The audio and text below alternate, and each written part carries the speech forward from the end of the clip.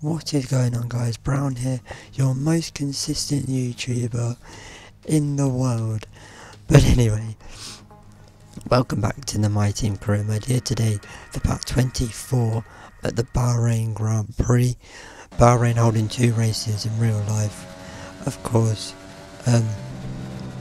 But into qualifying, this is our last run. First one wasn't great.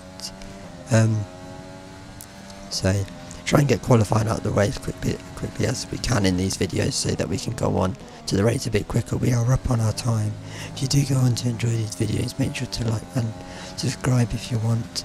Coming up to the line, across the line, and it's going to be 19th on the grid. Dreadful. Let's get into the race. We're here again then at a circuit famous for its stunning visuals and thrilling battles for glory. Who will take the spotlight in the Bahrain Grand Prix today?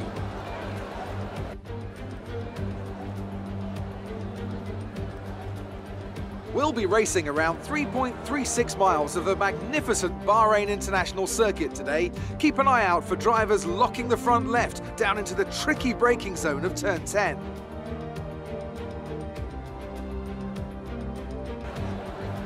With me today, of course, is Anthony Davidson. Why don't we discuss Red Bull? We have a number of changes to the aerodynamic regulations this year, and the signs haven't looked good for them so far in terms of getting to grips with those changes. It doesn't look promising for them so far. And if the new regs have hit them as hard as we think, well, I suspect they may need a few late nights at the factory to get back on track. Off the back of a fantastic qualifying session, it's time to see how our starting grid looks for today's race. Lewis Hamilton lines up on pole position, and Valtteri Bottas will line up alongside. Considering the rest of the grid, we have Leclerc, Vettel, Max Verstappen, and Stroll, Russell, Perez, Albon, and Daniel Ricciardo, Sainz, Kvyat, Pierre Gasly, and Magnussen, De Vries, Ireland, Antonio Giovinazzi, and Lando Norris. Brown, Latifi, Joe, and Esteban Ocon rounds off the grid. And now it's time to head down to the track. So on the grid then, we'll just hope that everyone has a clean race. We don't want a repeat of what happened in the real Bahrain Grand Prix at the start. I'm going to start on the mediums because we're outside the top 10, so we might as well. But that's the strategy. Let's get into it. It's 1, 2, 3, 4, 5 lights. And we're going Bahrain. It's Mercedes Ferrari at the front row. And now everyone's getting away well. In the background, you can see the Mercedes got a good start. Lando's round, there's a massive crash at the back. Multiple cars involved. We've been involved. Both Alfa Romeos, Lando Norris in the brown GP car. And the safety car has been deployed at the start of this Bahrain Grand Prix before we've even got to turn 4. Now we've got up into P12, but what a massive accident been caused there. This is the onboard from us, so we got a good start. We went behind Lando, try and slipstreamed him, and then Lando lost it and hit the side of us, and then sandwiching the AlphaTauri there of Kvyat between us and Carlos Sainz. This is the onboard from Lando. I have to see who actually made this happen or not, but Lando just loses it on his own and then hits us, and that just sends him across into the Haas. And then I don't know what happened between the Alphas, but yeah, it's a crunching crash. This is what he just lost it in a straight line, then we hit him and then he goes into the side of the Haas, and then the Alfa Romeos both hit each other as well. There's a Williams involved in that as well. This is Carlos Sainz is on board. Carlos Sainz loses it as well.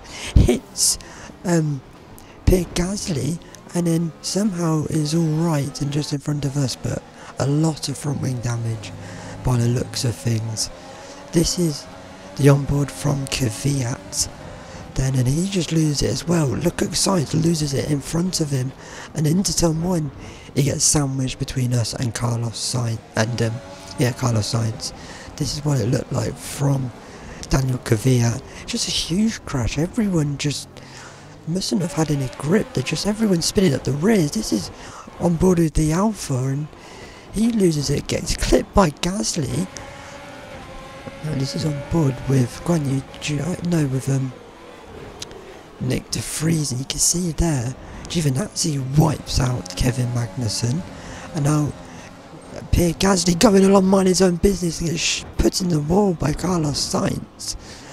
And this is just kind of like the game doing its best impression of the restart at Mugello. You can see that Giovinazzi just gets hit from behind and everywhere. This is on board from Guanyu Zhou, so look at it, everyone just happens in front of him. But after a dramatic open start, I bet you didn't see that coming at the start of this race. We're going wheel to wheel. We're gonna try and go down the inside of the Red Bull there. We've gained a couple of positions, trying to go round the outside of the Red Bull. I think it's Alex Albon. I think we've got him. No, we're still side by side, going up towards turn 4. And now into turn 4, we have the job done, but we've gone a little bit wide, and that's allowed Albon to pull back up our inside. And now through turns 5 and 6, we're going to be side by side, and Albon defends us. And now we're coming back under fire from Carlos Sainz. We try and squeeze him out, and we do squeeze him out.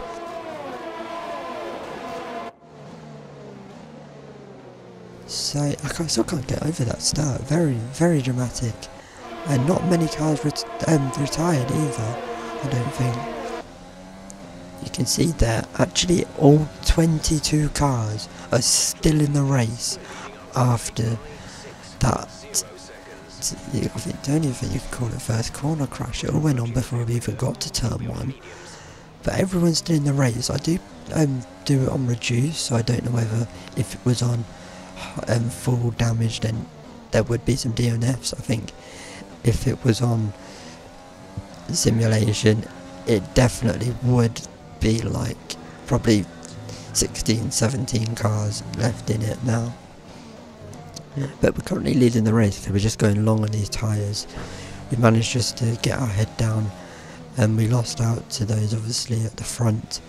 And now on lap 12 we're going to come in to make our first stop of the day, night even. Trundling down the pit lane, everyone goes past us, but remember our race will be later, so on to another set of the mediums. The mediums felt decent. Obviously most people, it is kind of the reverse strategy of what I'm guessing the front runners are going to be doing, and also the cars around us as well. But those behind us actually are on the hards, Kvyat on the soft as we get through, and up now into P9. And next up the road from us is Esteban Ocon in the Renault. So hopefully we can catch him and get on our way. As out of the race, no, Lando Norris is out of the race, he's pulling over, and our reliability is shown there just 2 races into the Grand Prix. And to be honest, he probably should have retired earlier on in the race, but still that doesn't take away our reliability as we come under fire from Nick de Vries in the Alfa Romeo. And we'll just try our hardest to defend him on. He is on the hard tyres. We still have to pit again, remember. So we've got to get our head down. We did manage to create a small gap, and Lewis Hamilton now doing, obviously I think he's leading the race, but he gets past us there. He's on the mediums, is Lewis, and now we tried to let him through, but Nick de Vries smells an opportunity there, but we do keep behind him. I wanted Lewis to get up the road, but he didn't, so we were just kind of sat here, and we're probably going to have a run at him because he's so slow in a straight line, and we know all we need to squeeze him off the track, and he won't be happy with that one. But we do re-overtake him. Didn't really want to do it because obviously he is the quicker car, but I'll make do with it. We've just overtaken a Mercedes, but down the inside into that tricky turn 10, and he gets the job done. And now look at we somehow keep the place off.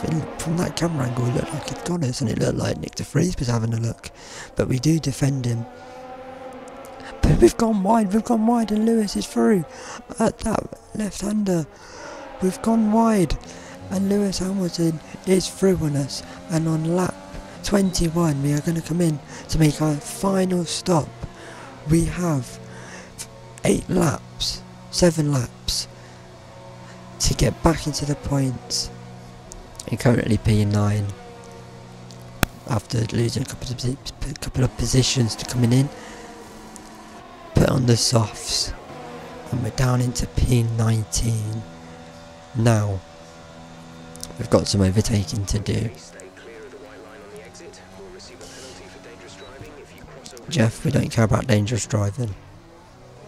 Let's get the party started, shall we? Here we go then, we're on the back of several cars. We're going to send it down the inside. We've got 2 into 1 corner. We're up into 17th. And that is a great move as the Haas and the McLaren are side by side. I think that is Daniel Ricciardo. You can see the Red Bull just up the road. Next up the road is Giovinazzi. As we try and go around the outside of Giovinazzi. Try to swap him the dummy you may have seen there. Now we're going to try and follow him through. Maybe go around the outside. Maybe, and then switch down to the inside. That's an incredible move. We've pulled there on Antonio Giovinazzi. Proud of that one. Wow. And now we can get on. We're into P16. And we have 4 laps to go in this race. And we're on the back now of Sergio Perez in his Renault after losing his racing point seat to George Russell. So kind of realistic because we send it down the inside of Sergio Perez. Obviously we are on fresh soft tyres, and those around us now are on very old hard tyres. But round the final corner then, Valtteri Bottas is going to win the Bahrain Grand Prix from Lewis Hamilton. It was a fair way back because we battled him, getting through traffic. It really didn't help his cause in this race. And I think that's what allowed Bottas to pull away and go on to win. It's going to be a Mercedes 1-2 though. And look at this. Esteban Ocon, at the same track he did in real life, he's going to get his first podium from the 2 Ferraris. And we have bottled the points yet again. I don't know why, looking back on this, why I did the 2 stop. We started outside the top 10, we could have gone medium hard, and we could have been looking at some very good points here. But we have about 3 brain cells, so we're going to round the final corner, and we are going to finish P15. That's the end of the race, we'll see you in Parc Ferme.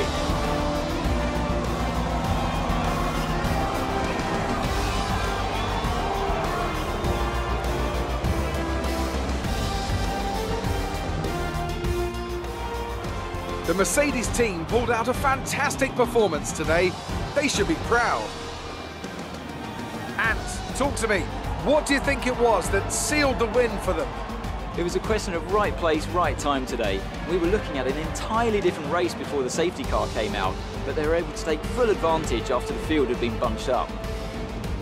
So after a magnificent race, we can now see the drivers making their way to the podium. Once again, it's the Silver Arrows who take top spot.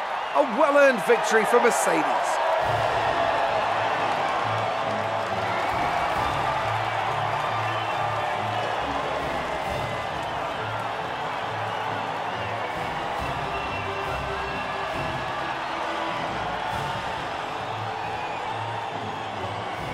Fair play, Esteban Ocon, bit realistic, you have to say. And after that race, only 1 retirement. I don't know how. And of course it's Lando Norris, which is very annoying. Bottas and Hamilton making it a Mercedes 1-2 in the standings. Bottas still leading. Lando is somehow ahead of us, even though he retired. So that's not great, is it? But we have Vietnam next, and we all know how good Vietnam is. Wow, can't wait for that one. But all honesty, hopefully it's not that bad. of a race. You can see the constructors here. We're not last for once. We're level on the rivalry with Daniel Ricciardo. We haven't been able to pick up our sponsor bonuses, only one of them from Sunblast. We've also had some damage as well, so Lando's engine blowing up. We do have a budget though of 14 million, and it's time for us to pick some new sponsors as well. So I'm going to go for DSB Optics as one of them. So there'll be our three sponsors rather. We still need to do get the final one, and after that race I think it's sensible be focused on the reliability. No, there's other aspects of the car, but you can have a quick car, but if it's unreliable, it's not going anywhere. That's pretty much it for this video. Really hope you've enjoyed it. A very big crash, and make sure to like and subscribe, and I will see you in Vietnam.